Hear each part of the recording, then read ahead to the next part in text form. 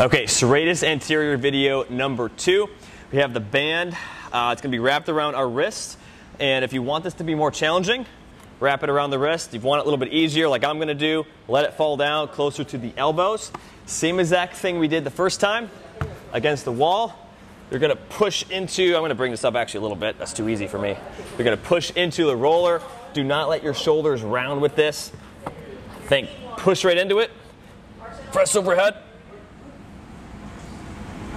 Come on back down. Push into it. Press overhead. Come on back down. I can get a little more resistance on this. It's not too bad. There we go. So it's going to work. It's going to strengthen your rotator cuff the same time. Press into it. Press overhead. The same time we are working our serratus anterior. Again, two muscles that most people have that are weak and very underutilized. Try and get as high as you can. That's number 1, doing that for a set of 10. And number 2, I'm just gonna I'm gonna show you guys how this would work. Remember this guy here, we're doing the exact same thing, but this time having somebody hold this end of it. I guess you could do this yourself if you're gonna MacGyver it like I am. I shake my shoulder out, it is getting tired. Well, holding it here, you don't need a lot of tension.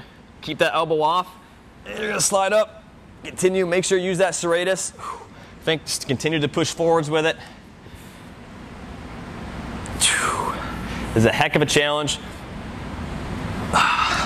Easiest way to do this is have this tied to a rack or have somebody hold it.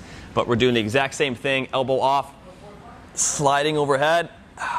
With the band, you're just having it here. It's trying to drag you this way. My shoulder's exhausted. This is part 2. 2 great ways to progress the first 2 exercises by making it a little bit more challenging for the rotator cuff and helping that serratus fire.